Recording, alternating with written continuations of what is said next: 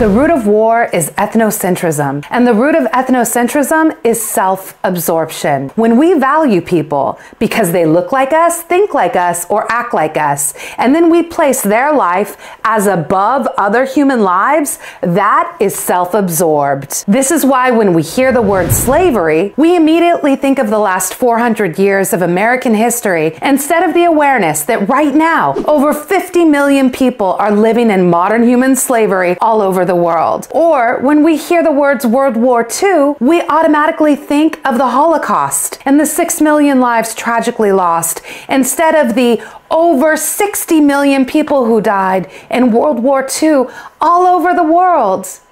When we mix victimhood and self-absorption, it creates a noxious and dangerous mixture of war, vengeance,